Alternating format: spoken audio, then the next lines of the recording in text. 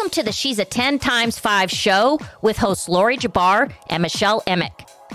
We're bringing public figures, subject matter experts, and other accomplished guests to the Studio 50 table to serve you up the best tips, tricks, and key takeaways that all us midlifers want to know about.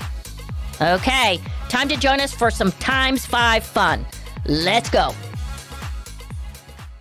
This week's guest is Christine Buzan, posing tips expert and creator of Look Good in Photos. She's been seen on Good Morning America, Access Hollywood, and more. Christine gives 5 critical tips on how to feel comfortable and look your best in front of the camera. Let's go. Hey everyone, welcome to She's a 10 times 5. I'm Lori. I got my pal Michelle here. Hey Michelle. Hey Lori, glad to be here. You know what? I'm so excited for this guest. So we've got Christine Buzan coming on, and you stumbled onto her on the whole Instagram world, and she's going to give us the tips and tricks to how we look better and more comfortable in front of the camera. Oh my God. Yeah, she's a posing expert, and I loved it. When I found her, I was like, I need help here, and because sometimes I'll take photos. I don't know where I'm looking. I was standing there, don't know where to place my arm. You know, I don't know what I'm doing. So why not go to the expert? And again, I know I'm not the only one out there. So I think that her information is going to we're going to walk away with some great takeaways. Yes, yes, yes. And you know what? You just have to get a group of us ladies or at a luncheon and taking photos. And that's an hour-long process. Yes. On deciding. So everyone's looking at the photo, like, let me see what that one looks like. And then one's got their eyes closed and another one's like, I look fat. And I know. Yeah. So I'm hoping she talks lighting and dimensions and spacing and angles and every little facet that we need to know. So I'm looking forward to this. All right, let's go. Let's go.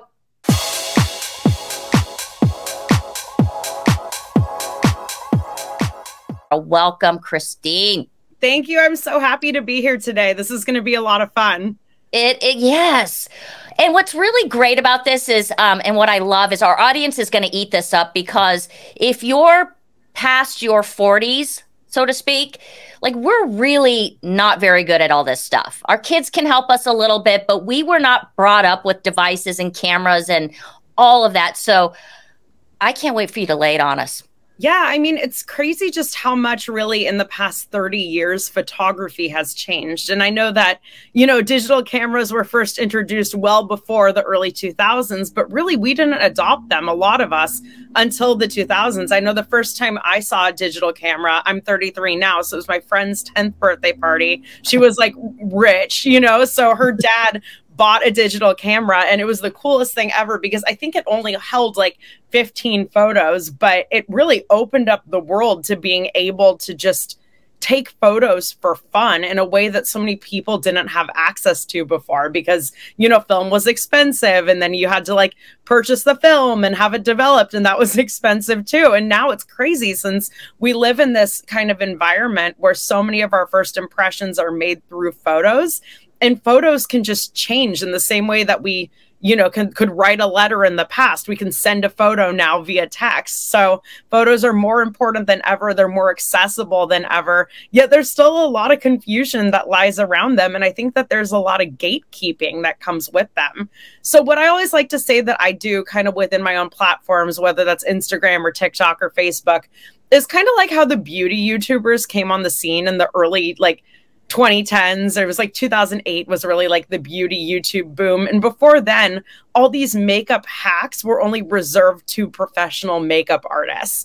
We'd have like different trends that we do, but we'd find out a lot of things about beauty from, reading magazines or kind of like these bigger institutions. And then the beauty YouTubers really shook it up and started talking about, okay, here's how you do beauty for your face, and kind of sharing these secrets. So that's really what I like to do with my platform, is take all that knowledge that photographers and models have kind of accrued, over the past 100 years, and distill it down into ways that makes it really accessible for people to find what they need for their bodies. Since I think kind of before, I guess I stepped on the scene and some other people stepped on the scene, this information was really catered toward more formal photos or towards models posing. So I really just love helping everyday people, especially women, kind of step into their power and look and feel their best in this new digital society where so many of our first impressions are made through photos.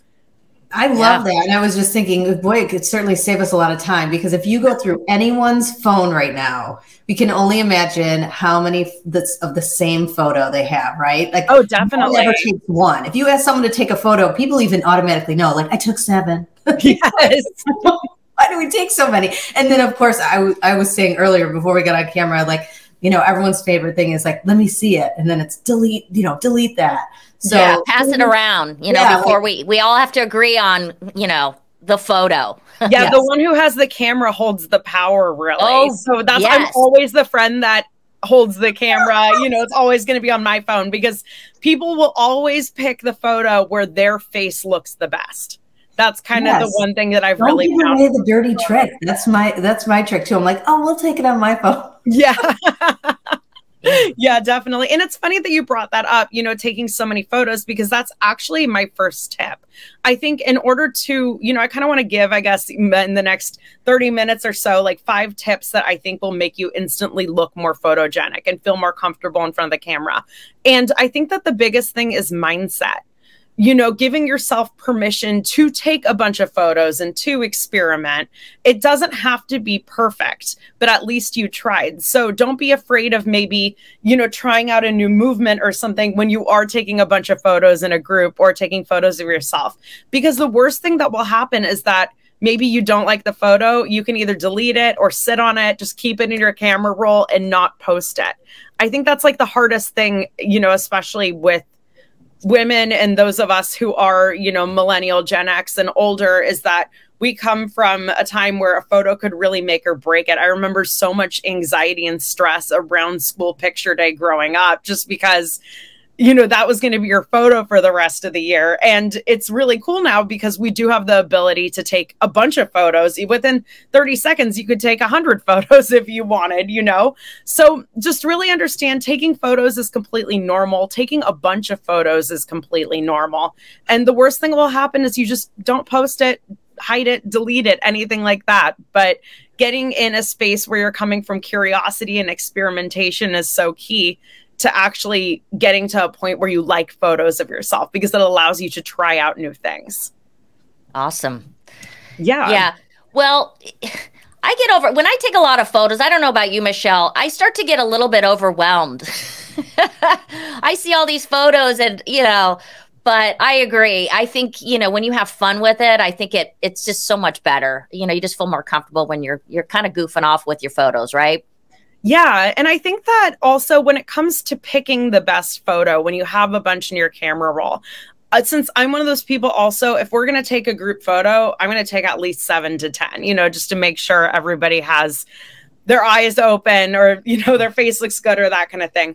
The thing that I always do, and I always tell people to do, is first just look at the outline of the photo in the gallery. If something looks weird about the overall outline of either how your body looks or how the group looks, that's not going to be the photo for you. That's kind of the original indicator. So I go through and I look at the outlines of how my photos look, like the overall pose, that kind of thing. And I'll heart those ones. And then from there, I'll look at the face, because, you know, you could have the most beautiful pose on Earth. You could be America's Next Top Model. But if your eyes are closed or you kind of get like a deer in headlights, like, you're not going to want that photo, you know, because the face is kind of, it's your face card. It's the #1 thing that you pick. So if you do feel overwhelmed, definitely take a step back, look at the group, you know, in the like kind of viewfinder, make sure everybody looks good. And then those will be the ones that you'll start picking to narrow it down. All right. Okay. Good to know. I'm writing that down. Yeah. Write that down. So my tip #2 and my 5 kind of fast, quick tips is, instead of relying on the camera's placement, rely on yourself to find your best angles in relation to the camera. So I think that one of the biggest mistakes people make, and this is really people of all ages, and I see this with, you know, the younger generation as well too, is that we went from having a camera like this, that you look through the viewfinder, goes through your eye, to being able to go like this. And so many of us have mastered selfies. We know, for me, this is my selfie angle. It's like slightly to the right. It's about like eyebrow level with me. I know that's exactly how I like my face to look.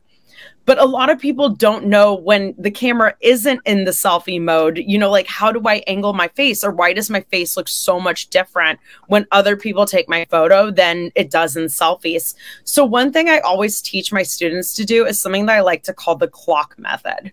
And basically what that is you get someone else to take your photo, or you set your photo up like on a self timer or something like that. And, or you can even record yourself in video format and then screenshot your favorites. But you want the camera to be at about eyebrow level with you. So it would be set up here. You don't want it to be high. I know that a lot of people like the higher angle. Yeah, everyone says high to low. That's the moniker, right? High to low is that's the only thing our generation knows. So like, hold the camera up high. And so now we're learning that's not the case. Okay. So that's not the case. Okay. Well, when most people take your, especially if it's like your husband or something, they're going to be shoulder level. You know, that's how they're going to be taking the photo. You know, most people don't go like that. It's, if I pull out a camera, this is kind of the angle. But you want to see really how your face looks straight on when you do this activity. So you're going to have the camera at about eyebrow height with you straight on, not bent toward you, not bent toward away you. So just like this basically, and have someone else take your photo. And you're going to move your head around in a clock. So you're going to pose your face and you're going to go noon, 1, 2, 3, 4, 5, 6, 7, 8, 9, 10, 11, 12. So basically, you know, smiling or however you like to position your face, making stops around the clock. And you're going to either screenshot if you're doing a video or look at the photos and see which one is your face's best angle. So that way, next time you step in front of the camera, instead of wondering kind of where you are in relation to the camera's lens, you're able to know, okay, like I'm a 4 o'clock. So I know I like that. I also know like I like 3. It's like I don't mess around with 7 o'clock, you know, like, or I can be like a straight on person. So just kind of knowing what your angles are. That way, when the camera comes out and someone's taking a photo like this, you already know, okay, I'm going to move to 4 o'clock in relation to it, instead of wondering, why does my face look so different when it's just straight on from a lower camera angle?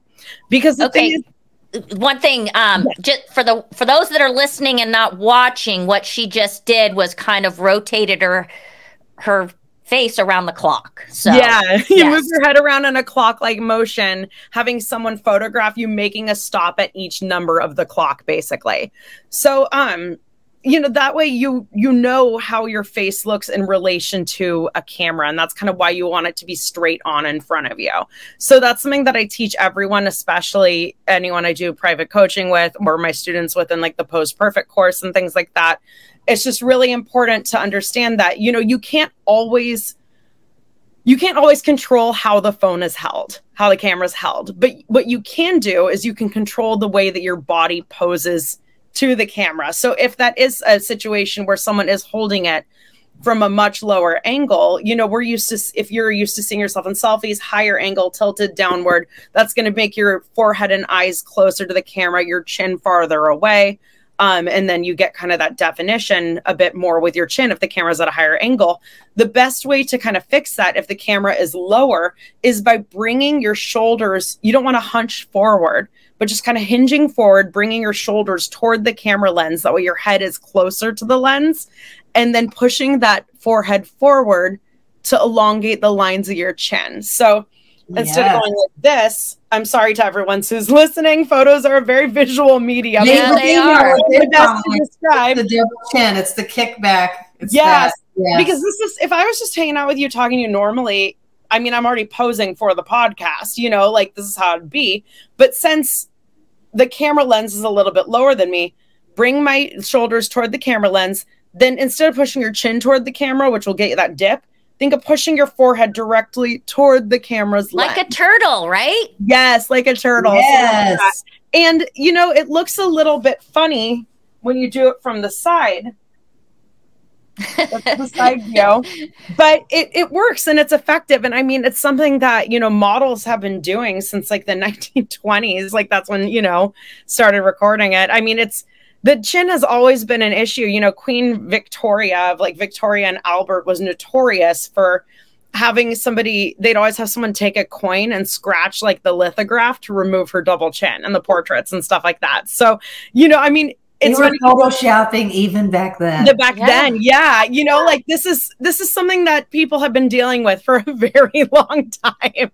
So, you know, yeah, it's not a new concern. I know a lot of people like to think, you know, photos and vanities at an all-time high, but I mean, it's become so accessible now, but you know, people have been concerned about it. So yeah, but it's really just about finding your best angles. And so much of that is experimentation, like we talked about in point one, and just trying different things out to see what you look best in, because how you look best may not be the same as me. And that's really something I try to teach in my teachings, is that different poses look different on different bodies. So there is, you know, a degree of experimentation, but really figuring out your best angles instead of relying on the phone. And something else I always suggest to people is that I always make, especially in my Pose Perfect class, one of the first things we do is take photos of yourself, you know, from that kind of neutral chest height angle, turning in a circle to figure out basically how you look from every angle. Because a lot of people think, you know, when they take photos, especially group photos, they want to turn at a 90-degree angle. But that, you know, especially if you are a woman who has, you know, chests and like a larger chest and the arms that tend to go with it, like I am, this isn't necessarily the best angle. For me, a 45-degree looks much better. It just opens up my body much more. But for some people, you know, who have a very athletic build, they could look amazing at a 90-degree angle, and that could show off their best features. So there is no one size fits all. Just really get comfortable with the way that your body looks in front of the camera. Got it. Okay. Yeah.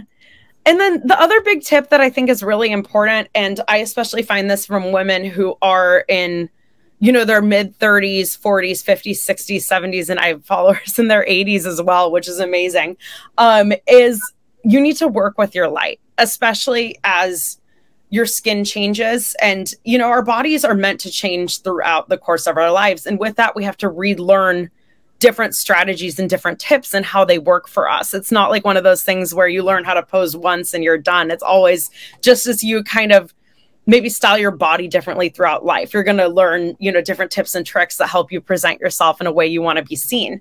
And lighting is just such a tremendous tool for photos. So right now I have a little external light up, but if I take this light away, if you look, sorry to everyone listening, but if you look at, you know, kind of I have slight, you know, marionette lines, I have deep set under eyes, just adding that light really smooths things out. So you want to work with lighting to your advantage. The best times to take photos are really sunrise or sunset, you know, those beautiful golden hours, because you get a light similar to the light I have with my external light, where instead of shining above you, it's kind of shining directly on you.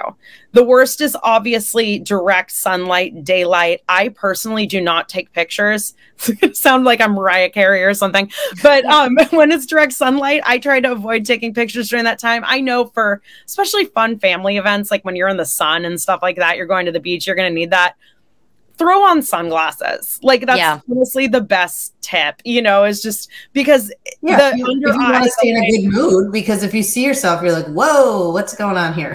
And that's not how you look, you know, like that's not even how you look when people are looking at you in the sun like that. It's just, you know, with photography, you're taking a 3D subject, and our faces are very 3D. I mean, they're, you know, they're orbs and you're compressing it as a 2D image. So you're going to get some weird flattening and things like that from that light. Another thing I always recommend too, if it is a very sunny day, step into the shade, but really be wary of if there's like a tree, you know, like casting a shadow on you, because that will give a very kind of not the best effect too. But, you know, as your skin changes, experiment with that lighting, and more people, especially like every single young person I know has, I'm just going to shine this light, has an external light that they either clip onto their phone or they keep in their bag. It is completely normal now. And it's just, it works so much better than your phone's flash. even if it is like a daytime photo, bring out that light, you know, and look your best. So lighting can cure just a world of issues, basically. So I highly recommend utilizing lighting to your advantage. Yeah, I mean, that's a fact. I mean, yeah. I mean, Michelle and I both have light on right now, and it's just, it does make such a significant difference. And, you know, the other thing, it's interesting that you said about sunglasses, because as I've aged, my eyes have become so sensitive to light. Like sometimes I find myself wearing my sunglasses in the darn grocery store because of the lighting. And I hate grocery store lighting. It's very awful. Yeah. Yeah. So I think that that's a good point, because I think, you know, I have found when I take off my sunglasses and it's bright out, I don't look normal. I look like it's forced because of the sensitivity. Yeah. And I mean, I can't tell what eye color. I do blue eyes as well. Blue eyes, yeah. I also have blue eyes. So I have really sensitive lights. If you notice in my Instagram and TikTok videos, I blink a lot. And that's just because my eyes are kind of like a light gray. So it affects them. But, you know, it's always really a challenge taking photos if you are in the sun. One of the things that I definitely do recommend is having your photographer count to 3, count up to 3, I guess. And if you need to, I don't recommend closing your eyes because that can be a lot, but looking down on 1 and 2, and then kind of looking up at the camera at 3. And if you feel like your eyes get closed, I recommend looking down at 1, looking above the camera at 2, and then looking at the camera at 3. So that is kind of a workaround that does help, especially if you have kids or grandkids, or because kids always have their eyes closed and their eyes are developing. Yet. Okay, no grandkids yet. No grandkids. Well, some people do. It's crazy, you know. Yeah. Yeah. And it's so true too, because you're trying to take a cute photo and you're like, oh, come on, you get your eyes closed. Yeah. So that's a good little trick to use. Ruin photos. You know, it's all about the face is just so important. Yeah. So, and it comes down to just kind of, you know, science, and it's our primal instinct. When, you know, we meet someone, we look at their eyes, and it's a survival tactic basically to kind of size up, you know, who we're meeting. But it's so important with photos too. We're trained to look at people's eyes first. And that's really how we form connections and kind of express ourselves authentically, is with our eyes and what we want to convey. So when in doubt, you know, don't be afraid of sunglasses. Sunglasses are great. Avoid direct sunlight, opt for the shade, or go for, you know, golden hour, or, you know, the sunrise golden hour. Yes. Another thing too that I think really helps people look their best, and this is kind of like a rule, I can't remember exactly who said it, but it's, if it bends, bend it. So keeping your body loose, keeping your body staggered a bit. Whenever you have 2 of any body part and you're looking at a photo, again, taking a 3D subject, making it 2D, the viewer's eye will get trapped in the space in between those body parts. So if I have my shoulders straight on, and then I'm sitting right now, but if my arms, my elbows are across one another, my feet are firmly planted next to each other on the ground, I'm going to look very box-like. And instead of giving the viewer kind of a nice, beautiful shape to look at, they're just going to be fixated upon kind of the square figure that happens because I have 2 of everything. So I always recommend just kind of breaking that line. So thinking from the bottom up, you know, placing your weight on one leg, normally your back leg if you want your leg to look longer, creating slight bends with your arms, maybe angling your hips a little bit. And then I think shoulders are definitely one of the most underrated points when it comes to posing, is, you know, just creating that movement a little bit in your shoulders. And if you are taking photos, like let's say a group photo, and you want to change things up and not hold the same pose for like 17 shots in a row, I recommend in between your shots, you know, getting your base figured out. So you're holding on to your friend, and then slight head tilts and slight shoulder tilts in between, just to kind of keep things fresh and shake it up. That's something I do. I just kind of move a little bit, and that will also keep you from looking too stiff. You really just kind of want to evoke a sense of movement when you're posing for photos. So if it bends, bend it. You don't have to bend it all the way like this. You know, just a slight bend is sufficient, depending on how much, you know, drama you want to add. And then stagger your body. Don't think of having 2 of the same thing directly across from each other. So just kind of keep it loose, keep it moving. So, Christina, I notice a lot of my peers and friends, they do the cross legs. Why do they do that? So is there a benefit to crossing your legs or? Yeah. So the cross legs, it's a very interesting posing tool because the thing is, you know, I mean, different things have come to signal different things, if that makes sense. So you see a lot, you know, like the Princess of Wales, Catherine, the Princess of Wales will do the cross legs.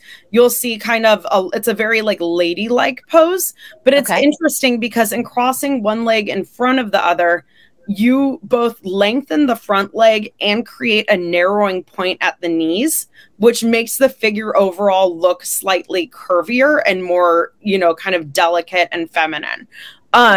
So if you are someone who is bottom heavy, I would suggest not crossing at the ankles because that is going to make the bottom half of your body look more dramatic. Unless that is something you want to accent, then by all means, please, you know, go ahead. I love it. I love that for you.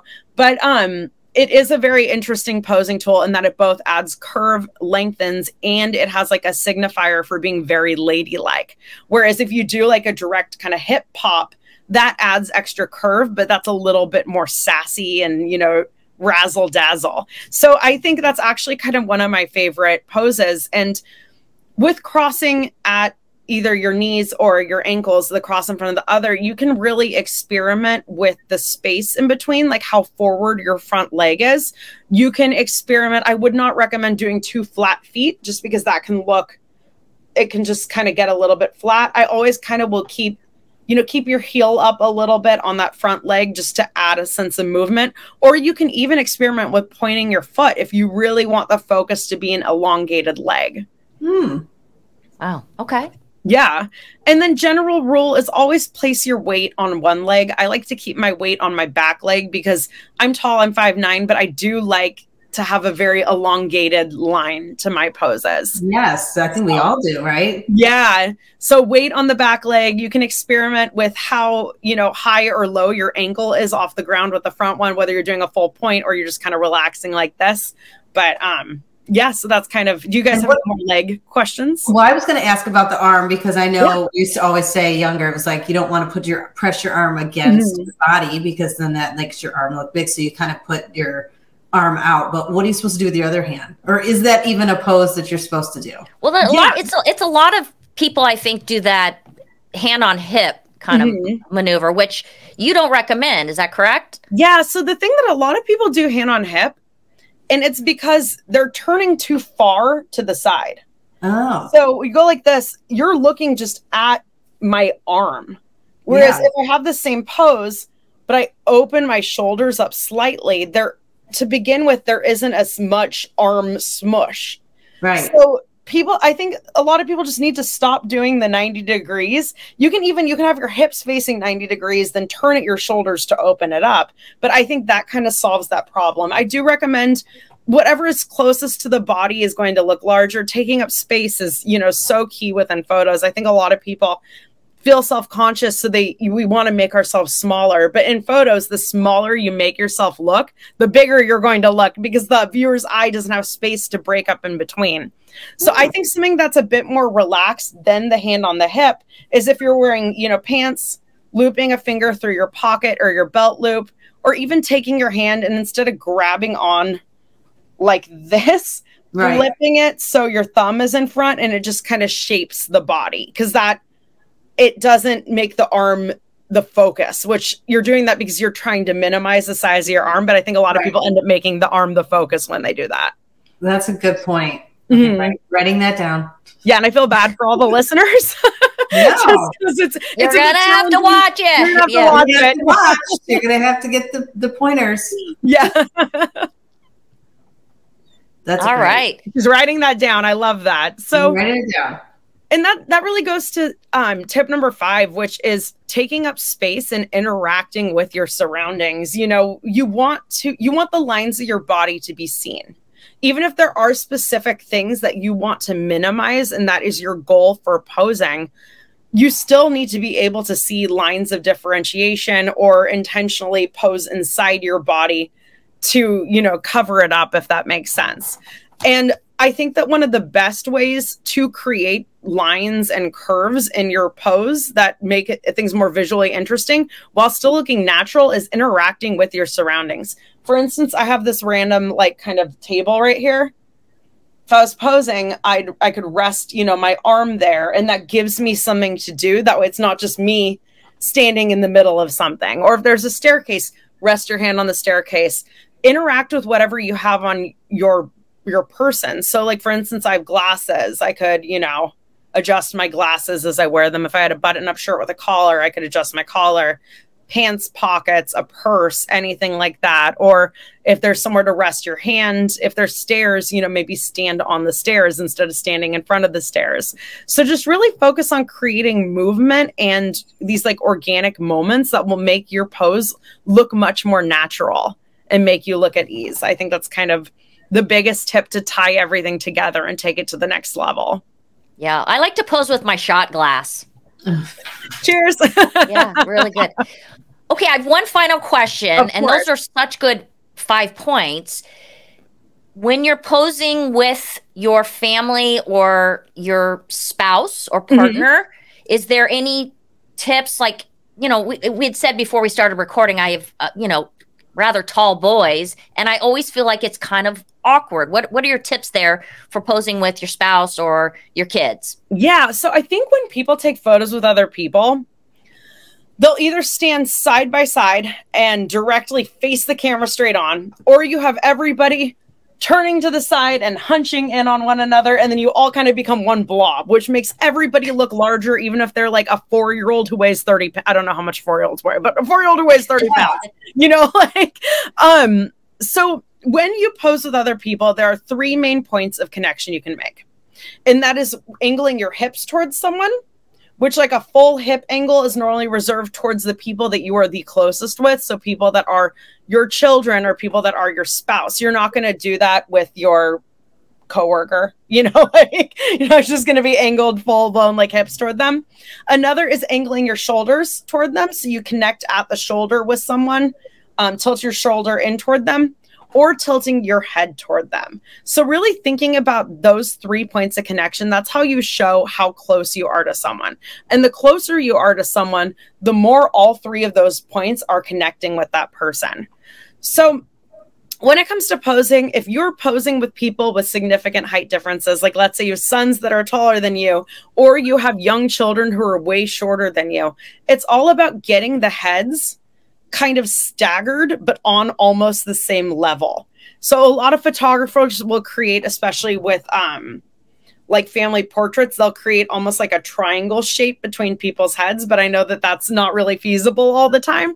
So it's just about getting people kind of on the same level. So if someone is way taller and you're way shorter, if you look at my phone, for instance, my phone is way smaller than my head. But so if we were standing side to side, the phone would look very tiny. However, if I put the phone closer to the camera's lens at like a diagonal, so it's like if this was a person, they'd be standing in front of me, it will look larger. So it's really about, instead of thinking of standing side by side next to people, creating dimensions. So you could have, you know, your son, again, it could be a connection at the shoulder almost where they're behind you, but your shoulders overlap in the photo, but you're standing a bit more forward. And even if it's like a few steps forward, to kind of create the optical illusion of togetherness while being closer to the camera lens, which will make you look larger. So it's really about experimenting with that. I suggest for everyone getting a tripod. You know, we're at the point where everybody has tripods. Taking photos is not weird anymore. So tripod and Bluetooth remote, or using your phone self-timer, setting it up on, you know, forward-facing camera mode, and just noticing how when you move people around, you get these different visual effects. And so, you know, just trying that out. And then how you show your connection is by making sure that a story is being told between the shoulders and the tilt of the head. So if your son's over here, he's behind now, tilting heads toward one another, you know, just to show that connection, even though you're not physically touching each other, like standing in a line. Does that make sense? Yes. That's great. Yeah. God, wish I would have known that this past weekend when I was. Yeah, Mother's Day. Mother's Day, yeah. Graduation. I'm families to collaborate with, you know, because the thing is, I'm not married. I don't have any kids. So I have my mom, my dad, my sister, and 2 cats. My sister lives in Seattle, so she's farther away. But, I'm always trying to find people, content creators. If anyone's watching this, you're a family creator, definitely slide into my DMs. And especially if you're in Southern California, and we can do some examples. Thank you so much for joining us today. I'm so excited to go on your Instagram and look at all the tutorials, because I know you got really good content. Oh, she does. It's so good. Thank you. I appreciate that. Yeah. Okay. Thank you, everyone, for joining us, and adios.